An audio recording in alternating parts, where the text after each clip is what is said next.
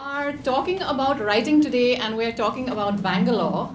So I thought I would start with a question that combines both.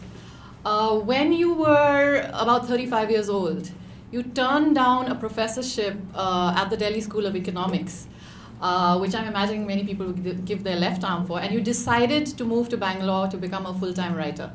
So looking back now, from that period, from the mid-90s I think it was to now, what would you say is the one thing that has inspired you most about Bangalore as a writer, apart from Koshi's? Well, I'm sorry you excluded Koshi's because I'll have to begin with Koshi's. Okay.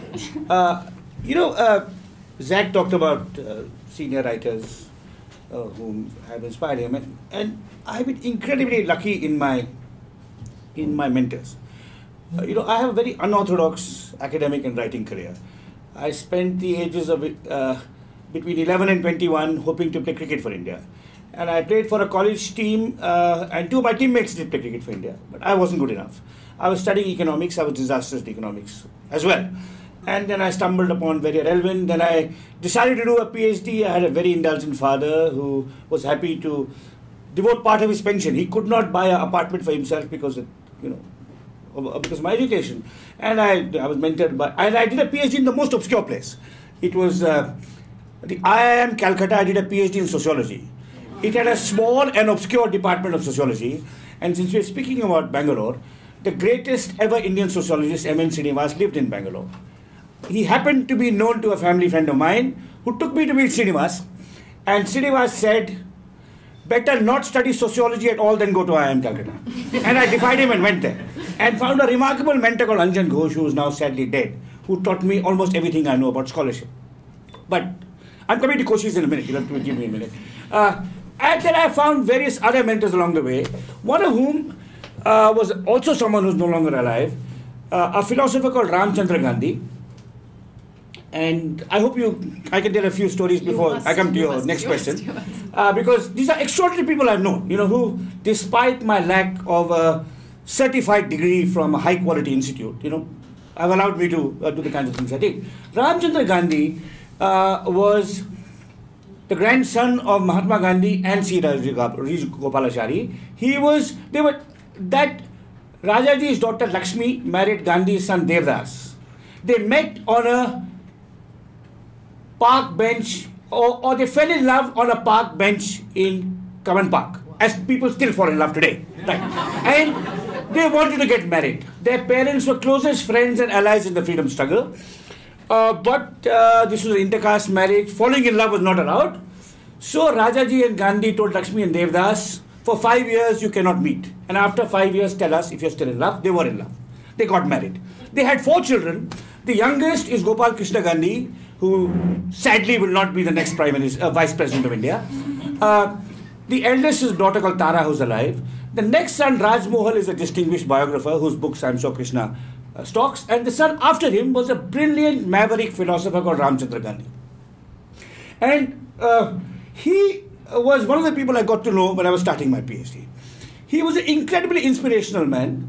I could tell stories about him all evening, but if you want any more, I'll come to it in a minute. But he, like me, taught in all the top universities in India and abroad, but never for more than 6 months, because he couldn't last more than 6 months in any place. And after Oxford and Shantiniketan and California and so on, he lived off his wits in Delhi, not just off his wits, of the royalties of Rajaji's translation, his mother's Hindi translation of Rajaji's Ramayana. And he lived for many years off those royalties. Half of the royalties went to pay his alcohol bill at the India International Center, and the other half was spent here and there. And he wrote some very interesting books, including Sita's Kitchen, which is an incredibly interesting meditation on the Ayodhya conflict. There are also some books of his that are possibly coming out. And I'm talking about him not just because he was an extraordinary mentor and a fund of stories and insights, but he lived in obscurity in Bengali market, a grandson of Rajaji and Gandhiji, having turned down or been thrown out of all these jobs in top universities around the world. He lived in a one-room apartment in Bengali market, those of you know Delhi, and he would go and have his breakfast at Nathu Sweets, and then carry on to IIC and read and so on. As he once told me, he said, Ram, I occupy the chair of philosophy at Nathu Sweets. And I like to think, in honoring Ramu's memory, I occupy the chair of history at Koshi's Parades Cafe. So that's my main connection to Bangalore, I'm sorry. And that's where we meet. Anyway. Koshi's remains one of the wonderful constants, but Bangalore has also changed incredibly. And I think one of the things that I sensed reading your essay about your decision to move to Bangalore was also the feeling that it is not a place where you have to be, in some sense, in the mainstream, in the capital. You don't have to be important within quotes. So you seemed to be attracted to the slight sense of obscurity, of lying low, of doing your own thing that Bangalore offered. Do you think that is still the case with Bangalore today, or has it changed for you? What is it like to be an intellectual in Bangalore today? Well, of course, the city has changed dramatically in the last 20 odd years. I think, in my view, socially it's changed for the better. It's become a more interesting place, a more diverse place. I think aesthetically it's changed for the worse. Ecologically it's changed for the worse. So there are complex ways in which these changes have taken place. I live, my decision to move to Bangalore was completely impulsive. I had this offer from the Delhi School of Economics. I went to Pune for a lecture on Gandhi Jayanti, and I came back and told my wife, who ran a design company in Delhi, that look, our children were small, let's go back to Bangalore. And she said, no, and so on and so forth. And then someone I admired greatly, E.P. Thompson, who was an independent historian, died, and I just went crazy, and I basically coerced my wife to move to Bangalore. And it was good for me, it was good for her too. I mean, she had a successful practice in Delhi, she was doing very interesting work. But it so happened that we moved in '95 when Bangalore was booming in different ways, and she got many interesting assignments from companies and other places in Bangalore which she would not have got. And of course, our children were much happier. They had grandparents, they had cousins. They went to a wonderful school, Aditi School. There are some distinguished Aditi alumni, both part of Shunya and writers here. And my life has not changed very much because I live a fairly reclusive life. I'm at home all day. The landmarks, what attracted me here was some people who have passed on. The great D.R. Nagaraj, wonderfully innovative and original social thinker, who was in his mid-40s when he died, and whose book, The Flaming Feet, is an enduring testimony to his brilliance. He passed on, so did some older friends of mine, Manamala's colleague T.G. Vaidyanathan, the brilliant, crazy, controversial, exasperating teacher of English literature. And I was the only friend-stroke acolyte of TGV who never fought with him. Because I knew even more about cricket than he did. All right. But he was there, so some of my friends have passed on. So some parts of life have changed. Premier no longer exists. But Krishna and Mahi between them make up for that. So I don't miss Premier. The Chinnaswamy Stadium is still there. Parades is still there. And it still is an incredibly livable city. And it gives you a distance from Delhi. I think the intellectual and media worlds of Delhi are incredibly self-absorbed, self-regarding. Someone started a literary magazine in Delhi, and with a great fanfare, lots of top people involved in it. And a friend once said that, who was asked to write for it, that these guys think they're so self-important and their magazine is not read in the South. I said, actually, it's not even read south of Khan Market. There's a kind of, they're very interesting people in Delhi. For young people, Delhi could be interesting, diverse city. Delhi has also changed a lot since I was a student.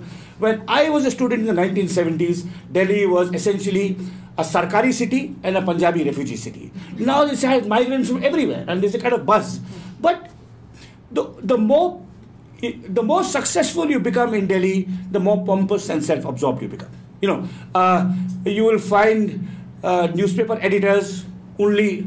Their columns they're not reporters like Rohini here, right? Their columns are all about prime ministers and presidents and their conversation. Or if not prime ministers and presidents, at least Tom Friedman, All right, okay. Now, so I think there's a distance you have in a place like Bangalore from this kind of course you miss things. You miss students, you miss libraries. One of the tragedies of our our being the knowledge capital of India, is we don't have a single decent public library now. So some of the things you miss. But it is still a very hospitable, livable city. It's transformed a great deal. I mean, I moved here in 1995, but I've known this city since I first entered Koshis in 1962. Because my grandparents on both sides lived here, and I would come from Dehradun for holidays. So I've known it from 1962, which is, it's a very long time. But it's wonderful what you've done here. I mean, to start this, the A to Z of literature, with all great writers between A and Z, right, and teachers, because it is a place that has a that deserves, it deserves a cultural life commensurate with the entrepreneurial energies that the city otherwise has. I think one of the best things that happened in Bangalore since I moved was Ranga Shankara, right? And there should be many more. There should be many more. And I think what you're doing is, in that sense, a way of taking the city, of deepening the cultural life of the city. I mean, the economic, scientific life of the city is very rich. And I think this is really, you'll take it the next step forward. Yeah. Thank you so much. Coming back to the writing, Ram, you work in different forms. You write biographies, you write contemporary history, you write columns. And somewhere you have said that you think of yourself as a scholar first and then a writer. And I know writing as just practice, as craft is very important to you, but even more important is what you are saying and doing and finding out through that writing. But the one thing that's interested me about your work, and it's something that I also try to grapple with as a writer of fiction, because I try and write stories and novels about things happening in today's India, is how do you combine telling the stories of the past with commenting on the present? Do you worry as a columnist, yeah, as a TV presence, that history might prove you wrong? Of course. And I said this yesterday in another talk I gave, so with apologies to the few people who were there in the audience yesterday. Clearly my tweets are more opinionated than my newspaper columns, and my newspaper columns are more opinionated than my books. Then my essays, and then my essays, I hope my books are even less opinionated than my essays. And my books are carried by the weight of scholarship. Research in the archives, new materials, new ways of thinking it together. But living in a society as complex, as divided, as cacophonous as ours, you feel compelled to intervene. And sometimes I do say things that are proved wrong or are injudicious or simplistic in my popular writings, I'm sure. But I hope that the books, which is really what one, I mean, it's the books that would be the legacy that I hope would live on. But having said that, I think I work in many genres, but I also do not work in many genres. Right now, I could never write a poem. I could never write a novel. I tried once, by the way. Oh, really? Yeah. Oh my God. Yeah, I tried once. The first time I heard of it. Yeah. When was this? Well, I'll tell you what. I'll give you the background to this. I think it's an amusing slice of literary history. So, and there's some young people here. So let me tell you the story. Ruko Nadwani, who is a famously reclusive editor, but India's finest editor, used to be with Oxford University Press and now runs Permanent Black, India's best social science outfit, wrote a piece in a very good southern literary magazine, which is now dead, called the Indian Review of Books, which is much better than the Khan Market one I mentioned. He wrote a piece called Academics as Writers. I think the year was, when I was moving to Bangalore, was 94 or 95. Yeah. He wrote a piece called Academics and Writers, and it was about three people. Amitabh Ghosh, Mukul Keshavan, and me. Now, literature, the young people here will soon know, if they haven't already found out, that literature is notoriously nepotistic. It's all about cabals and promoting your friends. So Ruko Nadwani wrote this piece about three writers who had been in college with him. And it was called Academics as Writers. And the argument was, Ghosh had a PhD, Guha had a PhD, Keshavan had an MLit. Not a PhD, but an advanced research degree. And here were three scholars who also wrote, books for a wider audience. And this piece of friendly promotion, shall we say, or promotion of friends, ended, written entertainingly and wittily and so on, because it was Ruko Nadwani, ended by saying, Ghosh has written 4 novels, Keshavan has published his first novel, and given the flair with which Guha writes his non-fiction, I'm sure he will also write a novel. So I took this seriously, because Vani is saying I can become a novelist. So I thought of a couple of plots. I think I wrote about 5 or 6 pages. And then I said, there are some Hindi speakers in this room. There's a Hindi expression or a Hindustani expression, mere bas ki nahi hai. Right? This is way, way beyond me, right? So I think it's important for a writer to know also what they can do and what they cannot do. And this is particularly, it's cautionary the older you get. Because you think you know everything, you should know in your columns what you can comment on, what you can't comment on, what your boundaries are. And clearly you won't always respect it. Clearly occasionally you transgress into areas in which you lack the competence or the flair or the intuitive understanding. But I think it's very important for young people as they grow. When they are young, they'll do everything. And that's fine. You experiment into different things. But as you know, I'm a fan of Hindustani classical music, right? And people of my generation, you would go to a Shobha Gurtu concert to your Thumris. You didn't want her to sing khayals, right? And you would go to Mallikarjun Mansoor for a different reason, right? So I think you will find as you go along that, of course, you vary. Mallikarjun would sing a khayal and he would also sing a Kannada folk song. So you can vary a bit, but you must know the limits of your abilities and your instincts and your orientations. But there is a tendency now to talk about literature, and maybe I'm guilty of this myself sometimes, to talk of literature only in terms of craft and style. And you can apply that to anything. You can apply that to non-fiction, you can apply that to reportage, but literature, when we say literature, and I'm now thinking mostly about fiction, the novel, or poetry, is also a different set of values in some way from the writing of history or the writing of journalism. And of course, you've counted among your friends U.R. Ananthamurthy, who I think reflected very deeply on what can literature do. He was also very interested in politics, and he was writing extensively, commenting, even involved personally in politics, but somewhere or the other, he would always come back to the values that he can bring to these questions about being a modern Indian through literature. And I'm fascinated particularly by his novel Bharatipura, which we've talked about. And there's just this one moment in it, a very minor character who Jagan, the hero, goes to meet. And this is a few years after independence. And this minor character, Desai, was involved in a marginal way in the freedom movement, but he didn't play any decisive role in it. And he says that when we got freedom, I realized that even if I hadn't done anything, we would have got freedom. Yes. So what is the role of the individual in history? And he says, history rolls on even if we are not there. And I'm fascinated, and as a fiction writer, I'm always fascinated in this little man, this insignificant character. And you've written about a lot of significant people. You've written about people who've actually made history. So what do you think of that?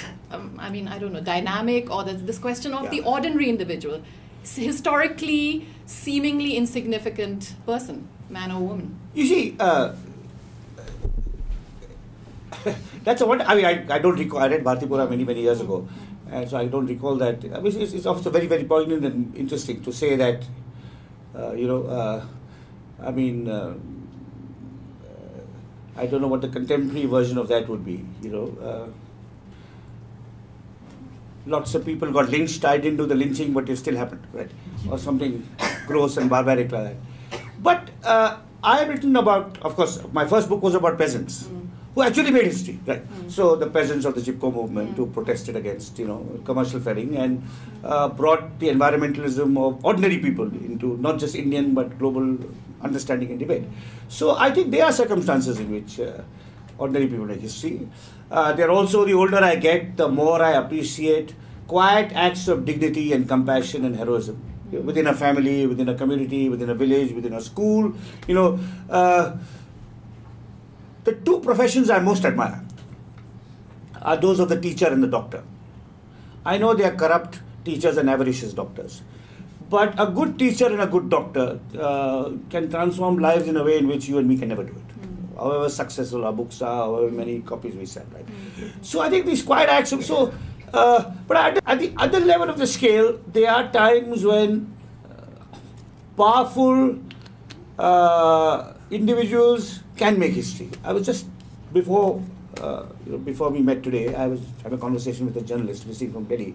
A kind of foreigner who's just gone on an assignment and he just wanted to meet. And I was telling him about individuals. He asked this question about individuals in history and he talked about Modi. And I said, look, I'll tell you one instance in the history I've studied where an individual changed history for the better. And that is Nehru between August 15, 1947 and 26 January 1950. If Nehru, there were others with him. I mean, there were many, many other people with him. But if Nehru had not firmly articulated the view as Prime Minister and been willing to risk not only his post but his life for the view that India will not be a Hindu Pakistan, we would not be here today. Let me tell you that clearly. He is absolutely, from the first letter he wrote to the chief ministers of provinces after 1947, which said, however the Pakistani state treats Hindus and Sikhs, we have to treat Muslims here in a civilized manner. And then, of course, after Gandhi's death, when Patel and Nehru were mortified and buried their differences, and then together, So I think there are periods when, and of course, Ambedkar from a different point of view, in giving dignity and self-respect to the oppressed. So there are moments, and when individuals can change history in a nasty way, Hitler being the most extreme example, but also Stalin and Mao. But I think, even quiet acts of solidarity, compassion, heroism, instruction, I think are very, very significant. And what you will do through this writing program is you will open the minds of young people. And they don't know how, that's been my experience from people I've encountered. I mentioned Anjan Ghosh, my first teacher. I mentioned Ramachandra Guha. I could take many, many other names. In the new edition of, editors who've helped me, and I think it's, in that sense, every individual life is unique and no individual life is insignificant. I think, of course, that's something fiction writers know much better than historians, because historians deal in aggregates. They talk about class and the state and technology and large, globalization, capitalism. They deal in kind of abstract, large aggregates. But every fiction writer knows. That's why fiction writers write about distinctive identities. But talking about quiet acts of dignity, one sort of thread that I've noticed in your work, starting, of course, with your wonderful biography of Mary Elwin, which I'm reading far too many years too late, but I'm enjoying hugely. Also, your collection of essays, Anthropologists Among the Marxists, where you talk about your PhD in Calcutta among some sort of stellar Marxist scholars, going on to this sort of extensive biography of Gandhi that you're working on, is that you seem to have a fascination for the sort of ascetic, frugal sort of figure who and you talk about. I remember particularly this portrait in your Anthropologist Among the Marxists of Samar Sen, the editor who just had absolutely no interest in material things. That's right. Yeah. That seems. Already you say at the beginning of that essay collection that some of these figures and some of these essays are already anachronistic. That's right. Yeah. And then you the Elwin biography was already written before that. That's right. Yeah. And now you're working on Gandhi. So how do you combine these two things? Your fascination for a kind of attitude and outlook on life that just seems impossible even to justify in today's world. Well, I suppose it is practiced. They are sadhus, they are holy men, and they are holy men. Right? Is it still recognized as heroic? It could be in some ways. And I'm sure there are people, for example, still in the Gandhian movement. There is a person whom I've got to know, and maybe I shouldn't. I don't know him well. I've met him 3 or 4 times. I am an agnostic. I am, as the great sociologist Max Weber said, I'm religiously unmusical.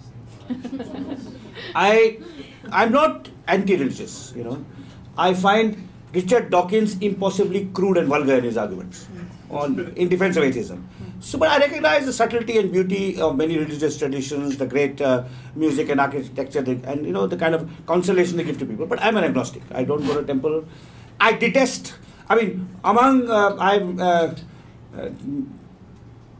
had many public quarrels in my life, right? And now that I'm old and I've had probably 50 or 100 public quarrels, I'd say there may be one or two I regret. There are about 50 or 60 I'm reconciled to, and about 5 or 6 I'm really proud of. And one of the public quarrels I'm really proud of was with Sri Ravi Shankar, all right, who is a charlatan and a humbug, right? And I've not had the good fortune to quarrel with Baba Ramdev yet, but if given a chance, I'll go there, right? Now, but at the same level, this is a long-winded way of answering your question about quiet heroism. I've got to know recently, not well, and I don't want to put the Tamil word drishti on him and what he does, so I won't mention him. He is a monk who runs a small but beautiful temple somewhere in South India. So I don't want to identify beyond that. And it so happens that that small temple somewhere in South India is on our route to very beautiful old historic temple. Is somewhere en route to a close family member, a friend member of mine. So I visited and I went to the temple and I stumbled into the monk's ashram. And he's an extraordinary figure. I mean, it's just absolutely extraordinary. I mean, every meeting with him leaves me, more reflective, less egotistic. And my daughter, who's fiercely atheistic, I took her there also because she had to visit the same family member. I said, come, the temple is beautiful. And after we saw the beautiful, she said, I said, just come and see the monk. And we went in and she chatted and she's going to medical study. And people of his order, he's from a particular order. And every time I've gone to see him, ordinary folks from that order have come to him. They are waiting to ask him, maybe there's a bereavement, maybe there's some tragedy, maybe the child does not want to follow the father's profession. And, he truly is a person of faith and compassion, right? And he's the other end from Sri Ravi Shankar, right? Now, and so they would be, so the thing is that I think there are people like this. Absolutely. I mean, apart from teachers, noble teachers and noble doctors, there are people like this. I mean, and social workers. And this is just one such character. It is just at the other level with the Dalai Lama, who also is a little bit like that, right? Who of course much more famous. But this person is just a small temple in a small part of South India, right?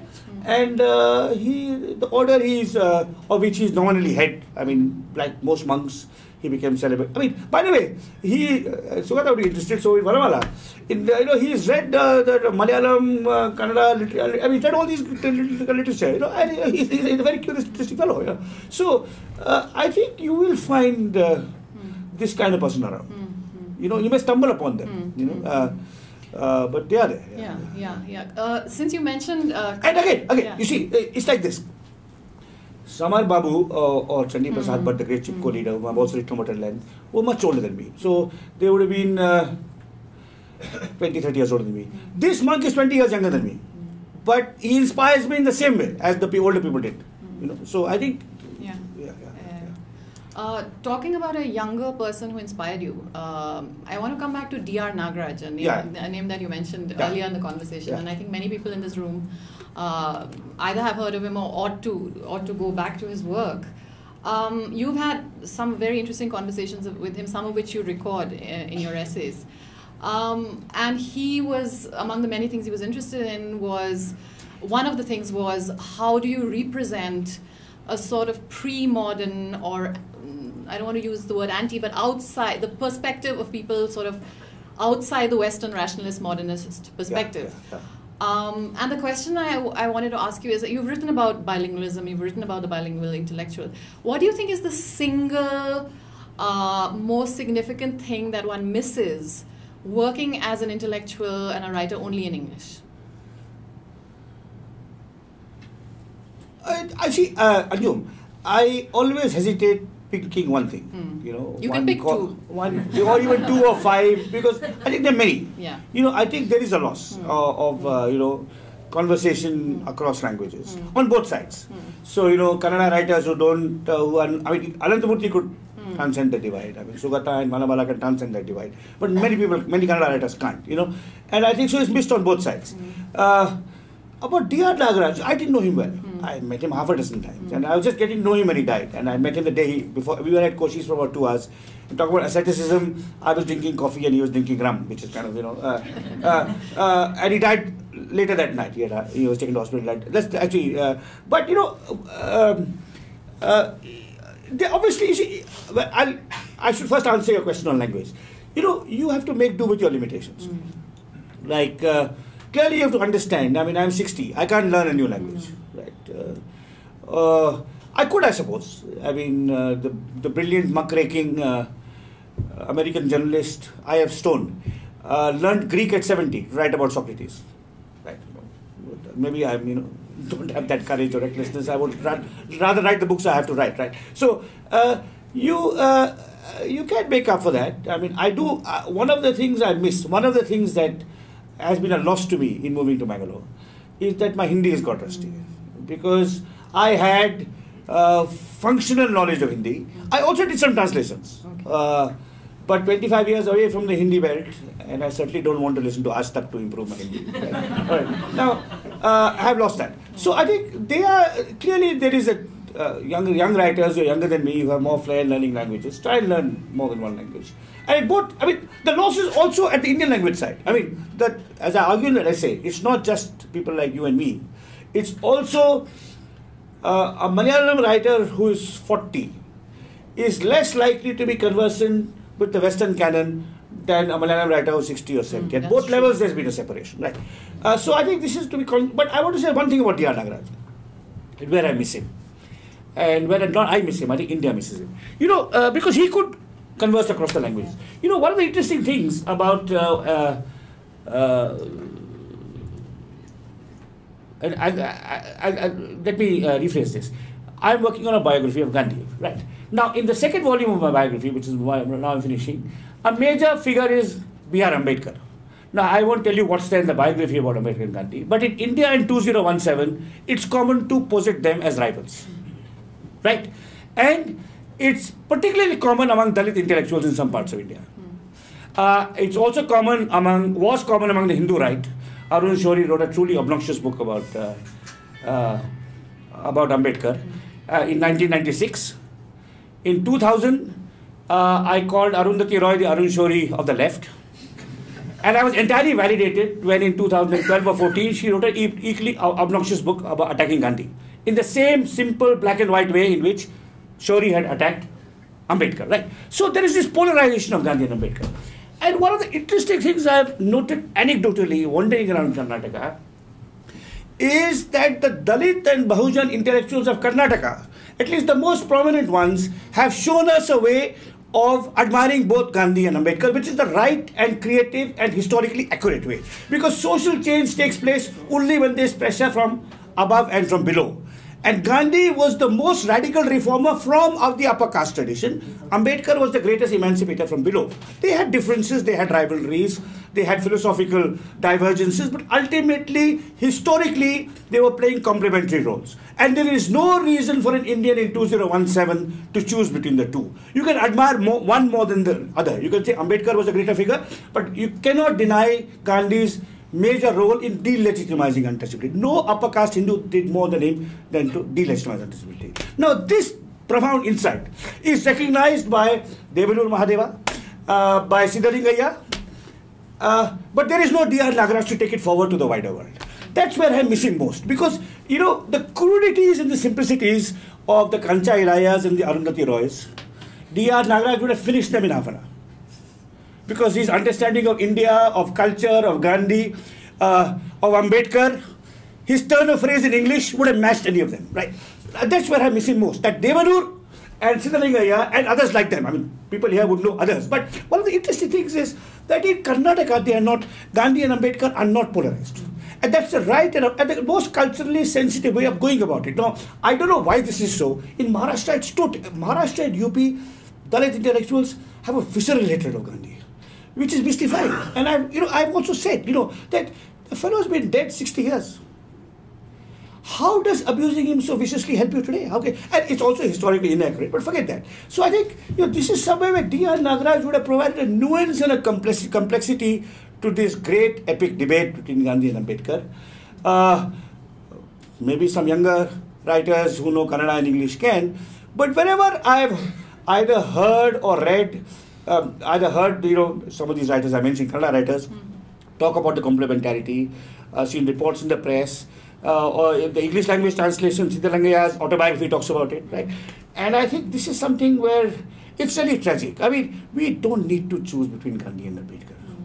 Certainly, we need to choose between Gandhi and Godse, right? Or Ambedkar and the Shankaracharya, certainly, right? But this is a tragic and false choice foisted upon us by pernicious ideologues. And I think D.R. Nagaraj would have been able to greatly assist the forces of reason, tolerance, and sanity in this regard, apart from all his other literary contributions. I mean, this is where I politically miss him is here. But staying with the question of language, one thing, Ram, about your essays and even your books, is that there's a tremendous sense of joy and pleasure and humor and warmth in your writing. And just reading the Elvin biography, for instance, I mean, he himself is such a vivacious figure, full of humor, full of sort of literary asides, always able to see himself in a sort of self-deprecating light. But I wanted to ask you about your style. You have spoken about mentors, but you've not necessarily spoken about literary mentors, people who shaped you as a writer. And yeah. Were they Indian? Were you channeling an Indian tradition? Were you channeling a British tradition? Or did it have nothing to do with countries? Was it more idiosyncratic? One of the great advantages of turning down the professorship at the Delhi School and moving here and living off my wits is that it liberated me from academic reading. You know, Foucault's the rage. You have to read Foucault. You know, there's a debate in the Journal of Comparative Socio-Linguistic and Eco-Philosophical. So please follow it. Right? It liberated you from that. You could find your own way, meander. Read. If a good recent book by a fine scholar, read it. Right? And that's how I found my way. And my mentors, or the writers who influenced me, are a very strange lot. But united by, I suppose, independence of mind, and I'll come to what else they're united by, a sense of humor. But so very relevant. The great naturalist M. Krishnan. And I think the book of mine that has given me most pleasure is not one I've written, but the anthology of M. Krishnan's writings, Nature's Spokesman, that I edited. I mean, M. Krishnan, M. Krishnan, I met two extraordinarily talented Indian writers in my life. One is Vikram Seth, and the other is M. Krishnan. And it was M. Krishnan's tragedy that he was so much older than Vikram Seth that there was no global market for his writing, there were no Indian publishers, and he had to make a living by writing columns. And he never wrote a proper book, and my anthology, I think, is the closest to her. But he was an extraordinary figure. I mean, so he had subtlety, richness, range. He was a son of a pioneering Tamil novelist. He wrote in Tamil himself. He wrote a great essay on Sangam poetry, which was published in Civil Lines. So he also had this humor flair. So Elvin, M. Krishnan, E.P. Thompson, whom I mentioned, and the American polymath and environmental scholar Louis Mumford, and C.L.R. James, of course, the great historian of cricket and of Marxism. So these are the kind of five people I would regard as who, when I between the ages of, let's say, 20 and 30, and of course very different kind of. Who I read and reread.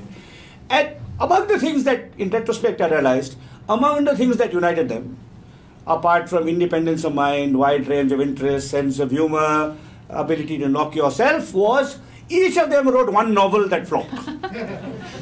So, which was a caution for me, never write a novel. Right? Yeah. So, I should say, if you are, it's astonishing the conformism in the academy, and it changes from decade to decade. So, at the kind of cult of Edward Said, interesting man, but for God's sake, he was not Karl Marx, right? Or let alone Max Weber, So every decade, then Derrida, right? Then somebody else, I don't know who it is now, fortunately I'm out of it. I think being on your own liberates you from that. You find your own way, your own paths, your own mentors, your own icons. Yeah. Mm-hmm. How are we doing on time? Because I have a few. Okay, so then I will ask the last question or two more questions? Two, three. Okay. Ram, you've said that the first generation of Indian politicians, or the early generations, were both politicians and political thinkers who wrote. Many of them, yeah. And I've recently been reading Discovery of India. Again, much later than I ought to have, I think, because traveling with following fish. Following fish. So writers like that, what would you say is sort of the best thing to take from this new genre? What kind of advice would you give to writers who want to contribute to good non-fiction writing?